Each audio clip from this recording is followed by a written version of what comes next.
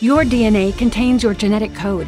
It has always been considered the blueprint of your life, something over which you thought you had no control whatsoever.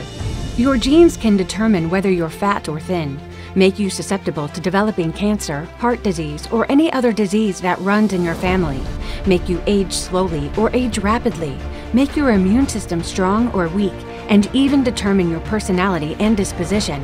Whether good or bad, your genes are like a set of cards dealt to you in a card game, and until recently, there was nothing you could do about the genes you were born with. But what if you could rewrite your genes so that you can transform your body to the way you want it to be? What if you could reprogram your DNA to cure disease spontaneously, ward off virtually any disease or health problem, and be healthier than you've ever been? Discover the fascinating science of epigenetics and how you can practice it easily in the comfort of your own home.